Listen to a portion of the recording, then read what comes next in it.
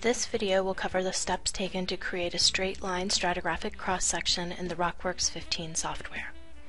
If you would like to create a cross-section showing stratigraphic correlations, you should populate the location and stratigraphy tables in the Borehole Manager database.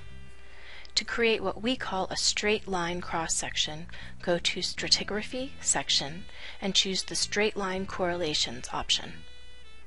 In the resulting window, you'll see a list of menu options to the left, an instruction panel to the right of that, and the 2D strip log designer and section selection map tabs to the right of that. I'll click on the strip log designer tab to confirm the strip log settings, and then on the section selection map tab. I'll use my mouse to select a cross-section line and click on the Process button. A new tab is created in the window displaying a simple cross-section. As you can see here, the program uses straight lines to connect the contacts from one borehole or well to another.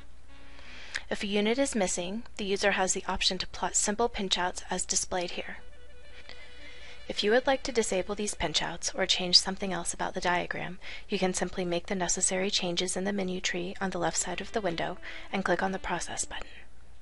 Now I'll go through some of the other features available in the menu tree. You can choose to enable or disable strip logs in the cross-section here. The Plot Correlation option allows the user to turn off the pattern or colors used in the correlation panels. For example, here I'll choose to plot only the background colors. The Fill Data Gaps and Correlate Partially Defined Intervals options are only used in very specific situations where units are missing in the middle of boreholes or only partially defined towards the top or the base of boreholes. To hang the section on a stratigraphy datum, enable this option and select a stratigraphic unit.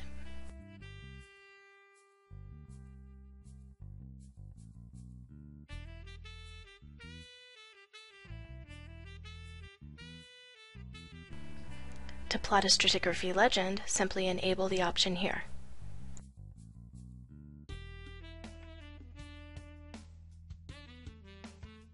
To plot a surface profile representing groundwater elevation or some other sort of subsurface feature, enable the Plot Surface Profile option and choose a gridded surface. You can add vertical exaggeration to a diagram, as well as change plotting attributes for cross-section titles and scale bars through the Perimeter Annotation Options dialog box.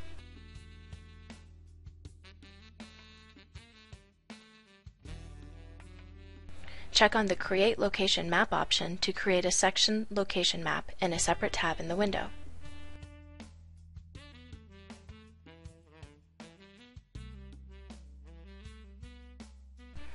Finally, both correlation panels and strip logs can be clipped based on an elevation range.